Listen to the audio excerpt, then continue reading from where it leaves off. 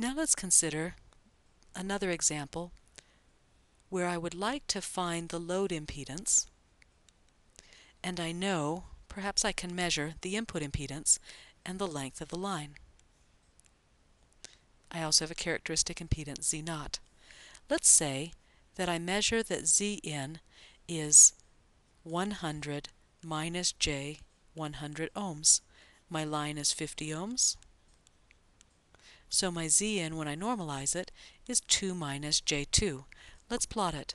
Real part of 2, imaginary part is negative, it's below the central axis. Right there is my point Zn.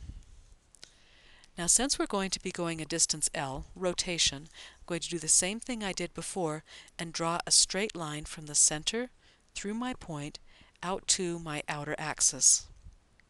But this time, instead of going towards the generator, I'm going to be going towards the load.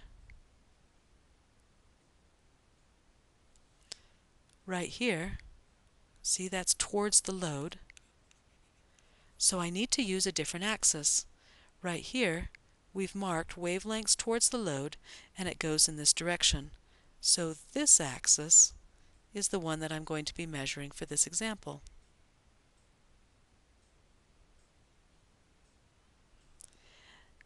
Now let's say that my line is again 0.2 wavelengths long.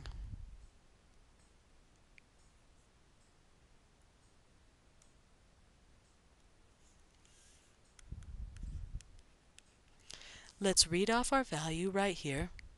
Looks like that's about 0.21 wavelengths, and I am going to move towards the load a distance of 0.2 wavelengths. So I'm going to go out here to 0.3, 0.4, 0.37, 0.39, 0.41. So the distance that I'm going to go is 0.21 plus 0.2 wavelengths. I'm going to go to 0.41 wavelengths, which is right here. Then I'm going to again draw my straight line from the 0.41 to the center of the Smith chart, and I'm going to mark this distance on my piece of paper and move it up here, where I'll go from the center to this point right there. So this 0.2 wavelengths towards the load takes me from my input to my load impedance. Let's read my load impedance. It has a real part right here of 0.35. It has an imaginary part of about 0.55. Again, we're not in ohms, so to get it to ohms, I need to multiply by Z0, and that will tell me my load impedance in ohms. So realize what we have done here is we have moved back and forth towards the load if we know the input impedance, and towards the generator if we know the load impedance. Now I'd like to talk about a few other complexities on finding this distance. Let's consider what would happen if my length had been 2.2 wavelengths instead of just 0.2 wavelengths.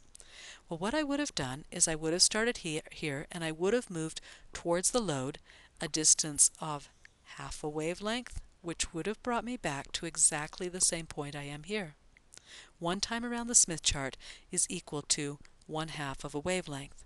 So I would have gone half, around again would have been 1, around again would have been 1.5, yet again would have been 2, and then I would have gone my 0.2 wavelengths and ended up at exactly the same place. So in order to find the length here, I'm going to subtract off whatever even number of half wavelengths I have, and I'm going to plot 0.2 wavelengths just as I did before. Let's look at one other problem. What if I had ended up with a length such as 0.4 wavelengths where I had to go past this center point of the Smith chart?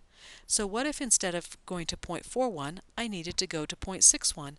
Well, there isn't a 0.61 here. Look how this goes. 0.21, 0.25, 0.32, 0.41. When I get right to here, it's 0.5. So I can keep counting. Right here, so this would be 0.5, about 0.51, 2, 3, 4. This point right there is 0.54, 0.55, 0.56, 0.57, 0.58, 0.59,